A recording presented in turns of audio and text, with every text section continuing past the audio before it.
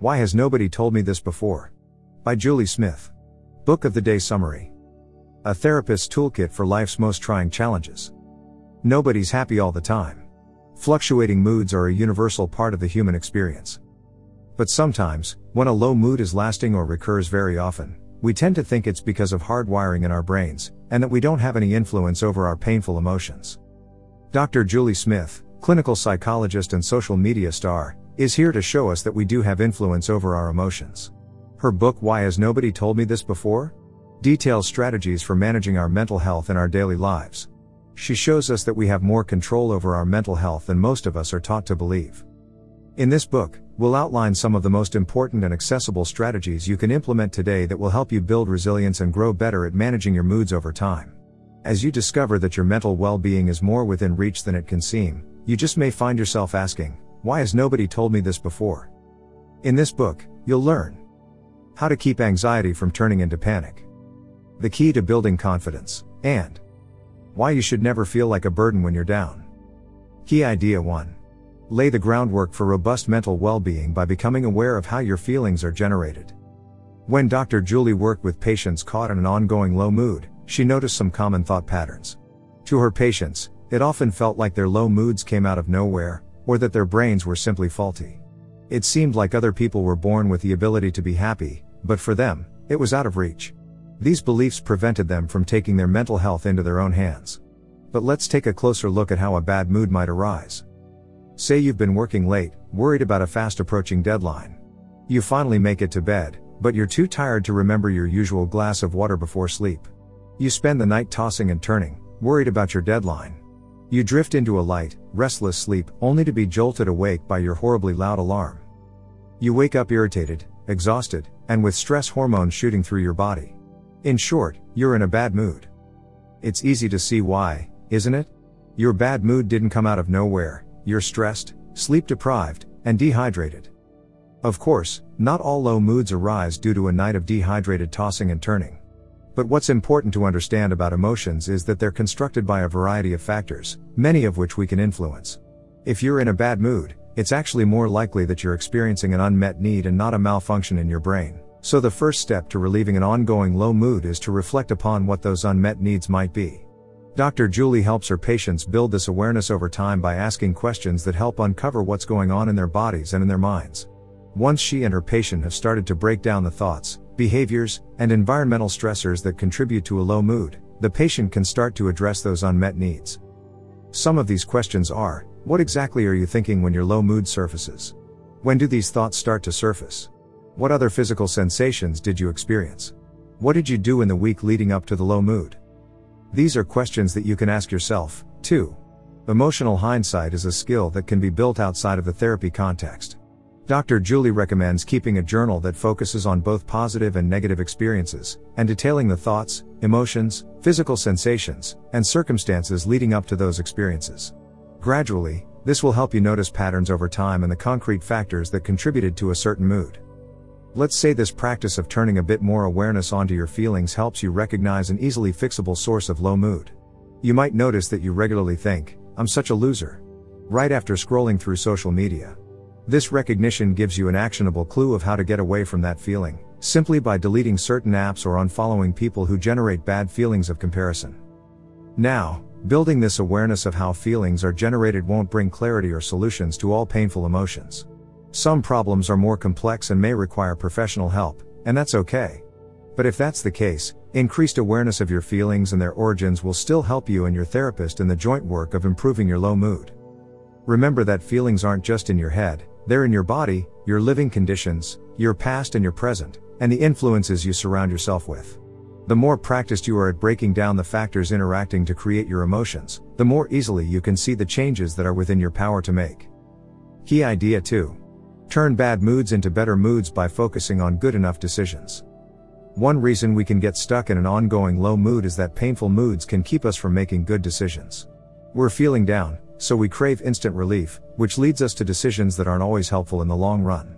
It's the urge to choose junk food over a more nourishing meal or to call in sick because you're stressed, only to push the workload onto your future self. If we heed that urge to take the easier decision, we then often berate ourselves for making the wrong choice. That keeps us stuck in a cycle of low mood. Why do we do this, when in most cases we know what the right decision is? Well, part of the reason is that the right decisions are oftentimes easier said than done. It's simply harder to get up and go to work than it is to hide under the covers, especially when we're in a low mood. The other problem is a tendency toward perfectionism, and it isn't at all helpful for healing. Perfectionism causes us to fixate on the perfect decision, and then beat ourselves up for not having done it already. In tackling a long-standing low mood, perfectionism stands in the way of real change. A way to work against both of these problems is to focus on making good enough decisions.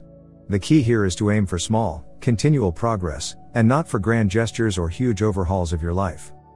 For example, it's well known that physical exercise can make a huge difference in your mental health, but it can be so hard to commit to a vigorous exercise routine when you're not in the habit of doing it. Dr. Julie's advice?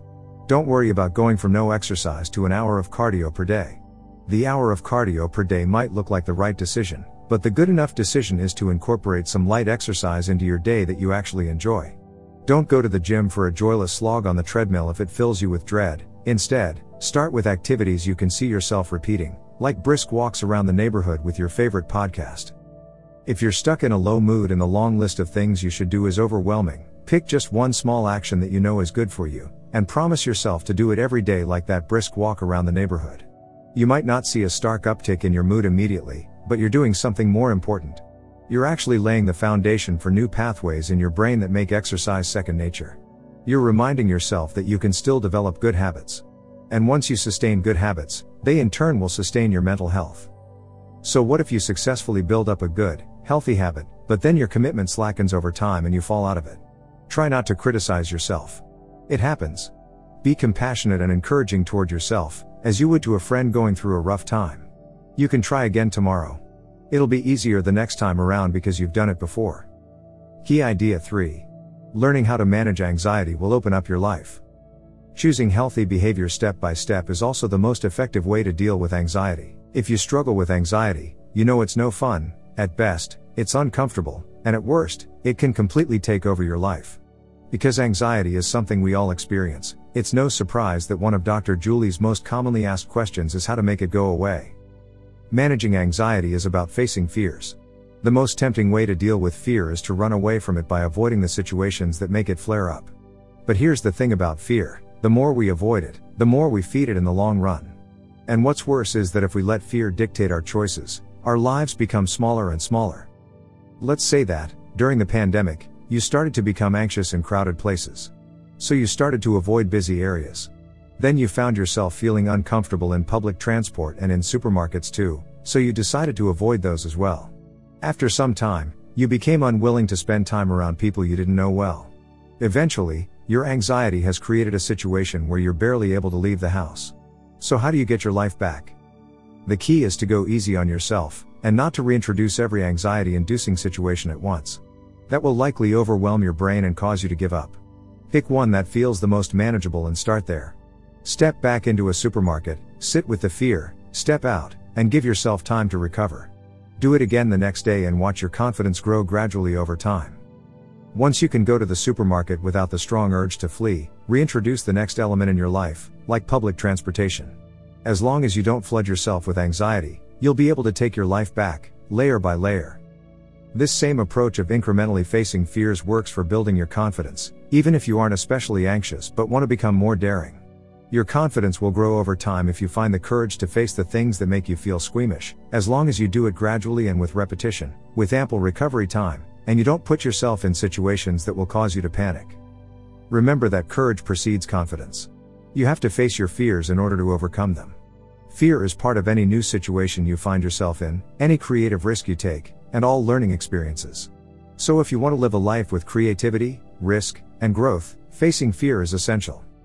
Okay, that's all well and good in theory, but what if you try and stretch your confidence, but find yourself in a situation where your anxiety is spiking and it feels like it'll overwhelm you? What if you thought you were ready for the supermarket, but find yourself hyperventilating in the produce aisle? First, don't worry, you're not alone. Many of Dr. Julie's patients are experiencing these kinds of flare-ups when they first step into her office, so one of the first skills she often teaches new patients is a technique called square breathing. It's an easy-to-learn practice from Dr. Julie's toolkit that can help you in any situation where anxiety might turn into panic. The best part? You can do it anywhere, and nobody will even know you're doing it. Here's how it works. First, find something square, a window, a picture frame, anything with 4 corners. Next, gaze upon the bottom left corner of the square, and count to 4 as you breathe in, moving your eyes up to the top left corner. Hold your breath for 4 seconds, moving your eyes to the top right corner. Exhale for 4 seconds as you move your eyes to the bottom right corner. Hold your breath again for 4 seconds as you move your eyes back to the bottom left corner. That's it. Breathing deeply will calm your anxiety, and following the square will ensure you do it long enough for the benefits to kick in. Give it a try the next time you feel panic starting to build. Key idea 4. Ask for help when you need it, and learn to give it in return. It can be hard to ask for help. Cultural taboos, expensive therapists, and a lack of availability are all barriers to seeking professional mental health services. But it can sometimes be especially hard to ask for help from the people that we know. That's because, sadly, depression often makes us push people away when we need them most. It's very common to believe that showing people around you that you're struggling is burdensome. You then withdraw from people, believing that your depressed self will only bring other people down. But here's something powerful to remember the next time you feel that way: the positive effects of social support go both ways. Studies indicate that when someone provides somebody else with even low-level social support, it changes their brain chemistry in such a way that they themselves experience positive emotions, like courage and hope. It can even help them with the harmful effects of trauma and chronic stress. Yes, that's right, you're doing yourself and your loved ones a good thing when you let them help you when you need it. Knowing this, don't be afraid to call your loved ones when you're down. Human connection is one of the most powerful tools we have for maintaining our mental relationship, and social isolation only makes depression worse. It might be hard at first. You might not feel like you have much to say or anything at all. That's okay. Share whatever thoughts you can manage, or just be with people, watching them or taking a quiet walk together. The research tells us that simply being with others who care is still helpful, even when we don't feel like being around others. At some point in your life, you'll probably find yourself in the opposite situation, caring for someone else who's having a hard time. Supporting someone you love who's struggling can be stressful, and it can also make you feel inadequate. But remember, caring for others in times of stress is one way to heal ourselves, too. So here are a few pointers from Dr. Julie that can help you feel more confident in the supporting role. First, don't forget about the power of simply being with someone who's depressed. Checking in and showing you care can go a long way. If you don't know what to say or how to help them, ask how you can be supportive. Often a person you're supporting knows what they need. What they don't always know is that there's someone in their life who's willing to help them. And if your loved one has a particular diagnosis, be sure to read up on it to get more concrete advice on the specific challenges they're facing. Next, help them with practical matters. Someone in emotional pain might feel completely overwhelmed by something as simple as washing the dishes or cooking dinner. Quietly helping your friend with small tasks like this can provide them with significant relief. Listen to your loved one with compassion and openness, and try not to give advice unless they ask for it. It's likely they'll feel more respected and heard if you instead reflect what they've said back to them. And don't be afraid to change the subject sometimes. Caring for someone doesn't mean you have to focus on their struggles the whole time. Distraction and new inputs can also be helpful to them. Human connection is one of the most powerful defenses we have against low moods. Studies show that quality relationships protect our physical and emotional well-being throughout our lives. When it comes to making us happy, relationships are far more important than money, fame, social class, genes, and all the markers of status we're taught to strive for. And if you don't have anyone in your personal life that you can call at the moment, don't worry, it's never too late to make meaningful connections. Therapists can help you learn or regain that ability.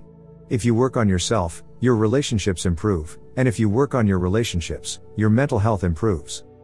Final summary. In this book, we explored how we can improve our overall mental well-being by looking for the unmet needs that cause emotional pain, by focusing on good enough decisions that gradually get us to where we'd like to be, by facing our fears to build our confidence and keep anxiety at bay, and by nurturing our relationships and caring for each other when we're feeling down. Please note that although this book provided strategies for how we can help ourselves improve our mental health, sometimes professional help is still necessary. If you are worried about your mental health, seek the professional support of a therapist. If professional services aren't available to you, find resources to learn all that you can about recovery and be sure to rely on the support of trusted loved ones. Subscribe for daily book summaries.